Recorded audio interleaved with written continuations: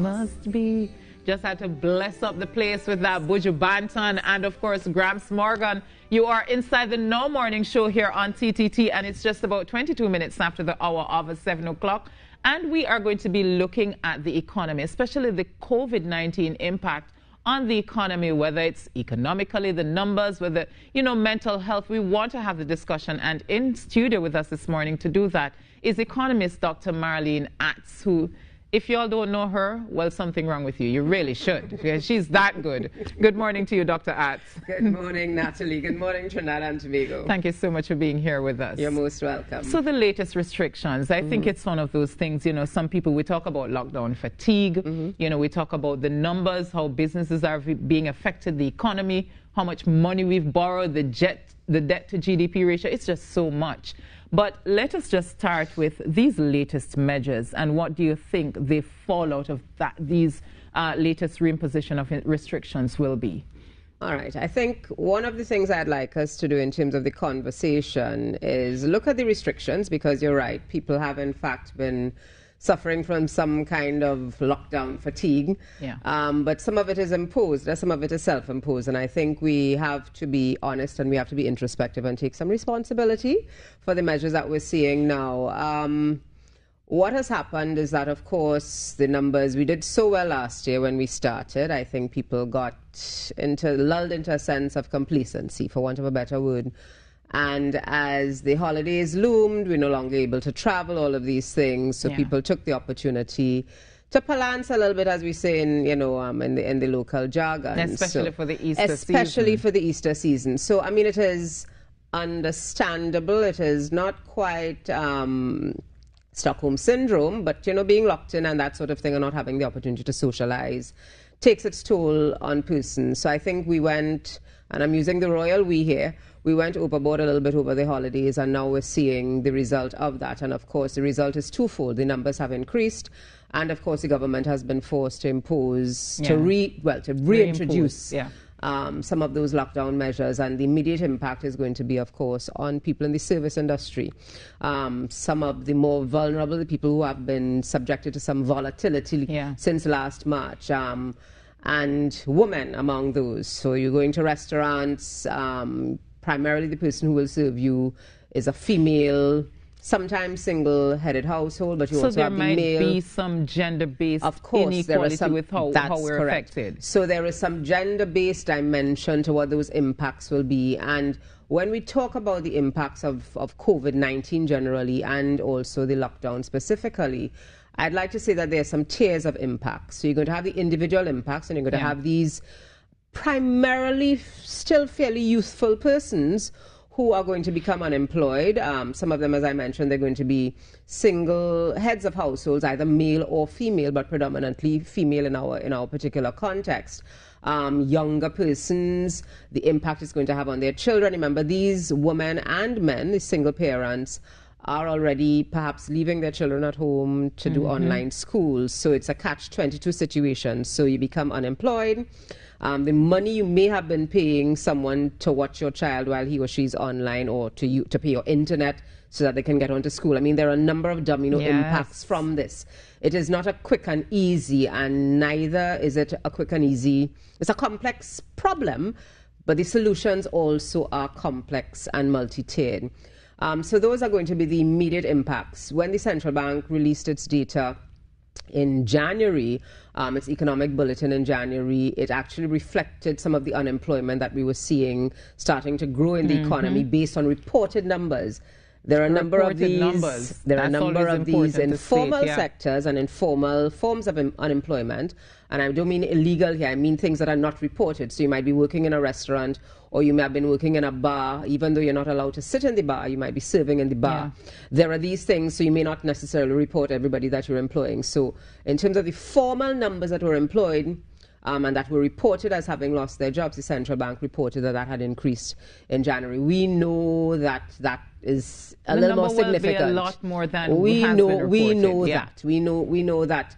Intuitively, the numbers are going to be a little more significant than the central bank was actually able to capture in a formal sense. So there are those impacts. There are the impacts that we've seen from March to now in terms of things reported in the news in different forms of the media. children are not going to school. So there are those other kinds of impacts. So your mother or your father becomes unemployed. They don't have the money to pay the internet. So it's not transportation costs anymore because you're not going anywhere physically. But it's the internet that has to be paid, the light bill that has to be paid, the instrument that has to be purchased, whether you have to put data on your phone, whatever instrument. So there are a number of these complex issues that we really have to get to. But moving forward, there are, of course, the larger, when you move from that micro individualistic household sort of scenario, then you come to the economic space where things are really very awkward and challenging for the government because and was even before COVID-19. And was even before. And you hear last year when we started in terms of the COVID-19 measures, the Minister of Finance essentially rose to a Herculean challenge and try to bring some stability to the economy in terms of the payouts that were being given, the engagement with the private sector in terms of the banks, etc. But the picture has not improved and is not likely to improve anytime soon. And yet the IMF was predicting that the growth for Trinidad and Tobago for 2021 would be about 2.1%. Well, I think the IMF, if I may try to put that in context, I don't work at the IMF, of course, but if I could try to put that in context, I think what the IMF has been doing, and they've revised it in January and they further revised it in March, they are linking, correctly so I think, the global growth projections to the rollout of vaccines. So the more advanced economies, and that's a conversation that I want us to pay attention to in Trinidad and Tobago, the more advanced economies, so your China's, your European Union, your Great Britain, your United States of America, they are all reporting more robust growth projection rates for 2021 and 2022. And by that I mean they're starting to see the light at the end of the tunnel.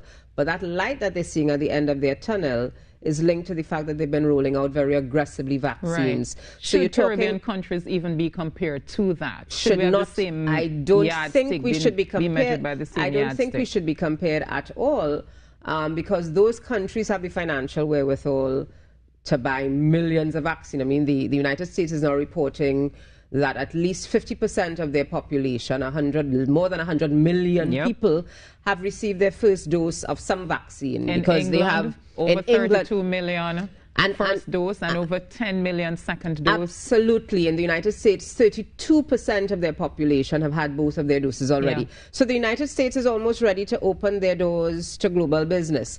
Ditto for China, ditto for some of the countries in the European Union. That is not to say that they are COVID-free, but they have so, quote-unquote, inoculated themselves that they feel fairly comfortable opening up their economies. That is not the case for us in the Caribbean. And I think we ought to distill a couple messages from what is happening in the global picture. So the IMF has predicted 2+ growth rate for us, which I think is, in fact, overly optimistic, certainly for Trinidad and Tobago. We know that the main source of our economic growth is from the oil and gas sector. Even though the prices are looking a bit better than compared to last year. But production has declined significantly. So it means the net impact for us, the overall impact for us, is not going to be particularly buoyant or particularly promising. And coupled with that sort of very dim perspective in terms of the energy sector is the fact that government still has to find financial resources. The Minister of Finance couple months ago said that he needs $3.5 billion a month to meet mandatory payments. We're not earning revenue. He's actually doing a lot of borrowing. He has gotten fairly close to 100% in terms of his borrowing. But we are in uncharted waters. We're in unprecedented times.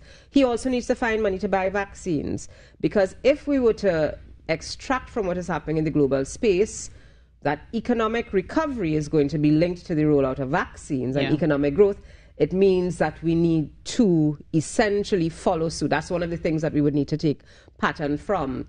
And while I'm not here to advocate on behalf of the Ministry of Health or to advocate for vaccines or anything like that, that is outside of my area of subject matter expertise, it certainly stands to reason that we need to be paying attention to vaccines, and we need to be paying attention and reducing the narrative around vaccine hesitancy, because it is not going to get the economy back to where we want it to be. So all of the people who are being displaced, all of the lockdown measures, all of the businesses that are being closed, all of the economic challenges that we are feeling, each of us are feeling it in different ways. And the economic challenge can come from the fact that you really kind of feel that you need to go to the beach, and you need to go to a bar and drink a beer, and you know you'd like to be able to go out and have dinner. Yeah. You know, you need to go out the road and engage in some old talk, watch some football in a bar, those kinds of things. All of us are feeling it in different ways, and we really have to understand that in order for us to get back to some level of steady state,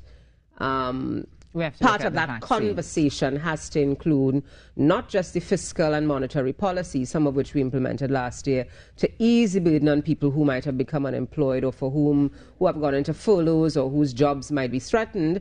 And I think that's one of the conversations that perhaps the Minister of Finance may need to have again, talking to banks in terms of how they ease up a little bit on the clients. Because 2021 definitely has not been easier than 2020. No, it has not. I think if you were to see it as part of a learning curve, so to speak, some kind of curve, we're still going up, and not in terms of the numbers per se, but in terms of our understanding and the impact.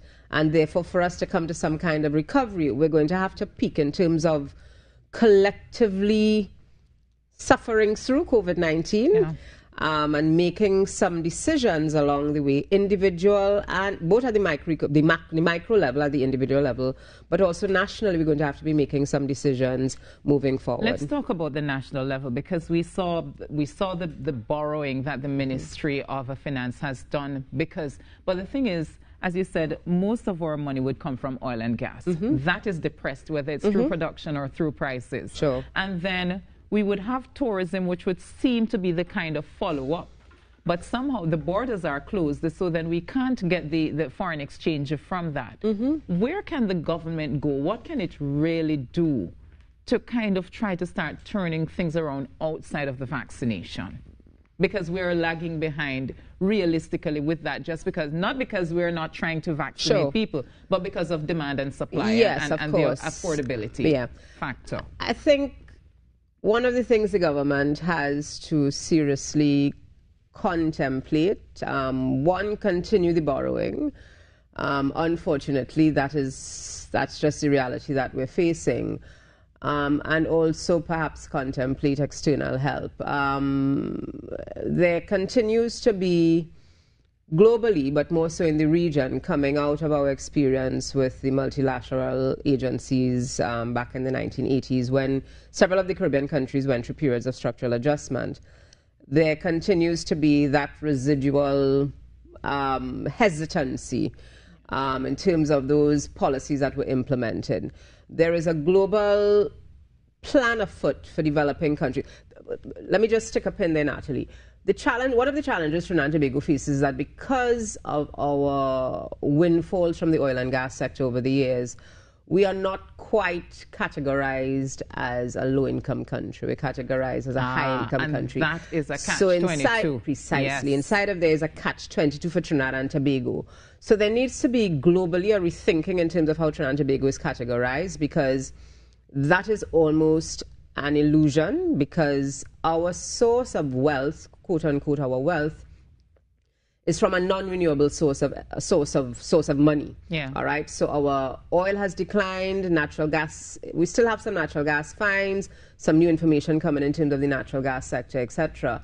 But Trinidad and Tobago's permanent income in terms of our long-term trajectory is not one that should put us in the category of a high-income country. And I remember Gaston Brown, talking about that when last year I had an interview with him, just looking at the COVID-19 pandemic and how it would have affected small island states, and was saying that when he reached out to these big people like the IMF and the World Bank and stuff, that the response was that it was considered a high-income country just based on what each household, the cost of living was and what they were getting. And he was saying per capita GDP, etc. That's right. And he was saying that that's not the reality on the ground, though. And I think Trinidad and Tobago falls into that. So how does it reconcile that, where it can reach out to these, these entities for loans or for money, but at affordable rates based on the reality? And I think now is an opportune time. I say to some of my colleagues that it's a fairly good time to be an economist. It's always a good time, I think. But I think now it's an excellent time to be an economist because it gives you the chance to reimagine our craft. So how do you redefine small island developing states, and particularly a small island developing states that has a history and a socioeconomic landscape such as Trinidad and Tobago? That landscape requires, well, certainly came with some underlying tenets that says, okay, well, Trinidad and Tobago's per capita GDP is significantly higher than the others because, it's getting oil and gas. Climate change, depressed oil prices, declining oil reserves, the fact that the United States is now run by an administration that is very clear in terms of their commitment to climate change. So they are, in fact, possibly going to swing the pendulum away from fossil fuels. I don't know if you recall last year, Natalie, March, April, we actually witnessed negative prices. People did not want... People did not want... The WTI price they wanted to dump zero, precisely. Yes. And that... But the Brent, funny enough, held a little bit. But it certainly signals to us, countries like Trinidad and Tobago that are price takers, that we are no longer in control. I mean, we never really had control, but the pendulum is swinging away from economies such as ours in terms of that windfall that we were expecting. So it is incumbent on us, therefore, to do things differently. And I think one of the things that I've suggested is that we need to think, one, we need to engage with the multilateral agencies head on, but be very clear in terms of what our conversation is going to be. Yeah. You cannot look at us in the same ways as you have done traditionally. Yes, our per capita GDP suggests that our standard of living is high, but the reality is, and come with your data to support your argument. So I think there has to be some renegotiation and some global contract in terms of how the multilaterals treat with small island developing states, particularly small island developing states in the Caribbean. You have COVID-19, you have depressed economies, so whether it's tourism, the commodity-based or the service-based industries, they're both suffering in the Caribbean. So it's COVID-19, it's high debt to GDP ratios that we've traditionally had, it's crime, it is volcanic eruptions. It is a hurricane season coming around the corner. So I think it is an opportune time for us to collectively, we now have the opportunity. We have the chair of CARICOM not too far from where we sit. Yes. Now is an opportune time for CARICOM to essentially raise those conversations, because it is not one island or two islands, it is the entire region that is going to reel from these multiple threats, so to speak. So that's the first thing. The second thing I think for us in the Caribbean, and certainly starting with Trinidad and Tobago, is that we need to embrace ourselves some form of structural adjustment. And by that I mean, and I always want to qualify. And this is the individual responsibility. The individual country's responsibility. Oil and gas will continue to play a part in our economic landscape. But not the kind that it did in the 90s. So we therefore need to recalibrate. We need to reimagine what our new future is going to look like. Whether that new future is going to look at green fuels, it's going to look at a green economy. But we have to be very clear in our minds what that is going to look like. Do you think Trinis are even prepared to adjust their standard of living to the reality of the situation? I think we are still challenged to wrap ourselves around the reality of what we're facing. And I think until and unless we embrace our reality and embrace our truth in terms of where we are going to be challenged in Trinidad and Tobago. But I also want to make the point that we continue to see this as a role for the government alone, and the government does have a responsibility. That is what they lobbied for, and they campaigned for, and any government that comes in to lead the country has a responsibility. But each of us as citizens, as we're seeing now in terms of the COVID spike, we are the ones who are responsible for that. So I think we also have to play our part in terms of how we navigate moving forward and how the economy recovers and how we as citizens recover with the economy moving forward. Dr. Attzs, unfortunately, you realize we're out of time. Yes, but I realize. Thank you so you much most for being with us here this morning and for sharing your wealth of knowledge. But remember, you have an individual responsibility, because there's so much that the government can do and to know more. All right, we're going to take that break and we'll be right back with the Now Morning Show.